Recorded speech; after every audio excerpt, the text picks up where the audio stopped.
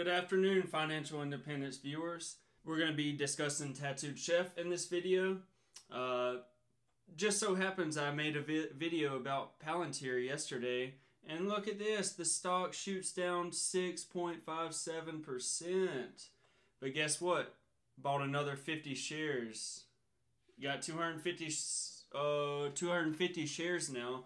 The portfolio diversity is 11.55%. We're still up like 2% on the stock. Guys, I hope this keeps dropping. I cannot stress that enough. This is going to be a $1 trillion company in the future.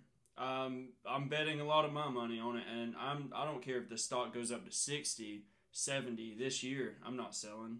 I'm keeping it. Ticker symbol TTCF, also known as Tattooed Chef. Right now, the stock's trading for $18.50. Steal all day long. I do have, so my portfolio, I have 500 shares right now, and about 18% of how much weight it holds in my portfolio. Market value is $9,200.50 with a total return of negative 2.82%. First of all, I want to go over the history of Tattooed Chef because there is a little bit of confusion that people just may not know certain terms. When I was looking into the company, I had to actually look up these terms. But once you look at the definition, it makes total sense. And I'll have examples to show y'all. So 2009, CEO Sam Galletti opened Stonegate Food and begins importing vegetables and other Italian products to be sold national natural channel retailer.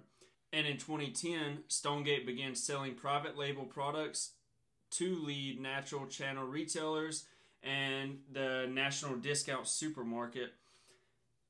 What is private labeling? A lot of people don't know what that means. That's basically where a third party actually makes the product itself, and then the retailer, they control what goes into the product, the labeling, packaging, just the overall product itself, but they just third party it out so they can save money and still sell the product up under their name. So a good example of that is Trader Joe's mac and cheese, that's actually Annie's, and then the Great Value peanut butter, that's actually made by Peter Pan. So in 2014, Sarah Galletti, current CCO, joins the company. 2015, Stonegate becomes Italy International.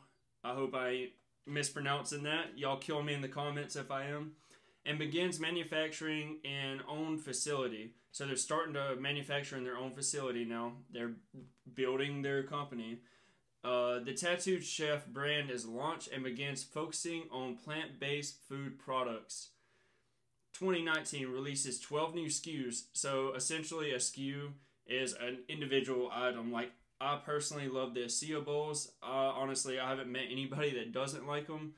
And then their pizzas. Their pizzas are awesome. I think they have 6 SKUs now of different selections of pizza. We'll get into that later because there was some new news that got launched 2 days ago on Yahoo Finance. 2020 completes merger with Forum Merger 2, becomes a public company. This was when the SPAC went public with Tattooed Chef. Changes names to Tattooed Chef. 38 branded SKUs in public portfolio. There's more now already. Only been out a public company for 1 year. And as you see, 5-year CAGR, compound annual growth rate of 63%. So this is a massive opportunity to disrupt a $55 billion U.S. frozen food category. So Tattooed Chef near-term opportunity is $12.6 billion. Guys, it's like a $1.5 billion company. That's what, a quick math, 8-9x. So the long-term opportunity to penetrate the $380 billion, if I need to say that again, global frozen food market. Massive TAM. If you notice anything about all the stocks out that's in my portfolio, they're awesome companies and I have high conviction in each one of these stocks. I'm young right now, so I want a company that's going to grow massively. The TAM is it's so important, the total addressable market. When you're talking about, I didn't look at what it's trading at today. We'll get into it, but I would assume it's somewhere around a $1.5 billion company with their near-term opportunity at $12.6 billion. The long-term, the global food market for frozen food is $380 billion. Now, obviously, they're not going to capture all that. Say they get 2-3% of that. Just 2 or 3%. Work that out. So some of the highlights that I do want to go over is revenue growth is at 68% CAGR, compound annual growth rate. So in 2018, 47 million. 2021 estimates is going to be 222 million. We're going to get into that. They're more than likely going to beat that. So on their established brands, 640% year-over-year growth. In 2019, from Q1 to Q3, going to 2020 Q1 to Q3, 60.7 million year-over-year growth. Achieved with no investment in marketing or brand. No investment.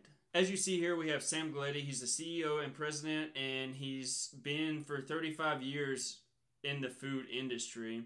Both operations and investor roles with seafood, breading, vegetables, salsas, dips, grilled chicken, organic food companies. And then Sarah Galletti, the Tattooed Chef CCO, is the creator of the brand name itself, Tattooed Chef. Joined the company in 2014 and superheaded chef to plant-based. And guess what? She knows how to cook food. She's a former chef in Italy. Then you have Stephanie Dickman, and Chief Operating Officer, joined Tattooed Chef in 2017. Over 12 years of experience in the food industry. As you can tell, all these people are very, very experienced, and this is the leadership team that's going to be behind the backs of every employee.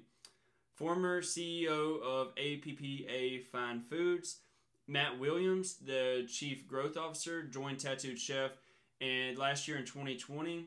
Over 25 years of experience in CPG, including roles at Dean Foods, Coca-Cola, and PepsiCo. Chuck Chargill is the Chief Financial Officer, joined back in 2020. Over 25 years of experience in the public food companies, both as an executive and a board member. Every person well experienced, knows what they're doing. So I want to go over some of their SKUs whenever they did start out. So 2017, you see they have 2 SKUs. 2018 ramped up massively. 2019 basically doubled again in SKUs.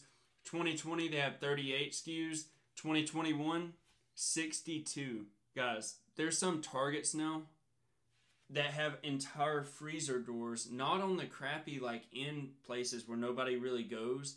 In the very middle of the aisle, they have entire doors. Just about no other food company is even doing that right now, especially such a young branded product. One last thing before we go over the 6 new SKUs that Tattooed Chef did just release 2 days ago. Tattooed Chef is an e-commerce play. So the site was launched back in 2020, and number 1 SKU on revenue, the email list has grown 250%. So the next step in evolution of Tattooed Chef, just about everything's going online, every single thing. Enhanced product and demand awareness, accessibility to Tattooed Chef products, one-on-one connection with customers, launches of exclusive products, and accelerated growth and customer reach. So now we're going to take it on over. Let's look at Tattooed Chef and their plant-based pizzas that they just launched. So this is on Yahoo Finance from 2 days ago after this recording. So their plant-based vegetable pizza has zucchini, red peppers, yellow peppers, red onion, mozzarella style shreds of cauliflower crust. Their plant-based white pizza with spinach, creamy garlic sauce, mozzarella style shreds, and a cauliflower crust. Notice all the cauliflower, super healthy, and it tastes very good when it's cooked. Plant-based pepperoni pizza.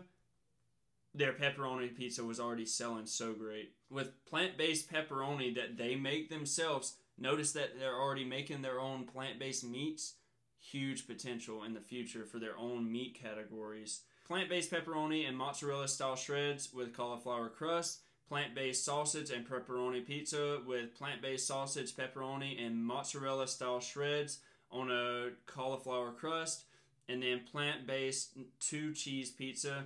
This has the mozzarella cheddar style shreds on the cauliflower crust.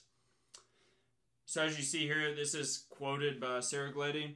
"We are excited to officially launch the 100% plant-based pizza," said Saraglietti, end quote.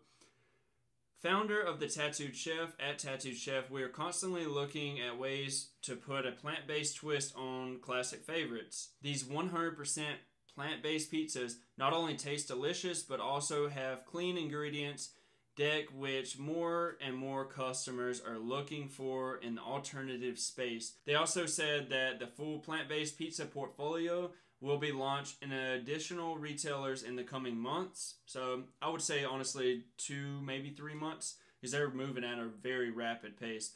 The pizza requires a 1-step preparation. Tear the package open, put it in the oven, basically it, and ready to eat within 10 to 12 minutes. Each product starts at $7.99, so basically $8 that they're selling these pizzas for. If I had to randomly guess, guys, they're making a lot of profits off these pizza.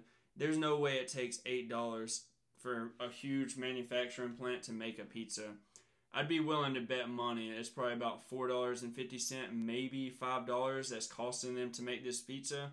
And then they're go ahead and selling it for $8. So as you see here, we have this nice stepping stone that you would want to look for. So back in 2019, they have 84,919.